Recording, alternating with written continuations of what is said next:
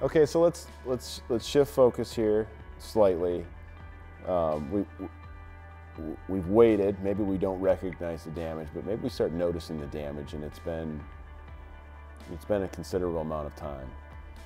You know, at this point, is there anything different that we're doing? I mean, as far as historical storm damage is concerned? Even if your roof was denied, you should always have it re-inspected a year later.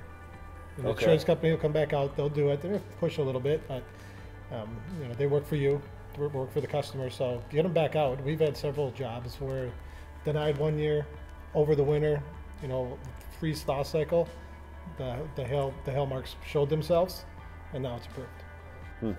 Interesting. So even if you're denied immediately, you might not be able to recognize that damage till several months down the road. So you should always have it re-inspected. Yeah, and even to add to that, a lot of times you'll get a half roof paid for. So a lot of times in Colorado, you see, you know, half roofs where they pay for just half or a quarter to be replaced. Well, you still have that chance to get that re-inspection. You know, after a year, it could show more damage to where you don't have to just replace that half or have to replace just a quarter of that roof. You can get the whole thing replaced while having that second inspection.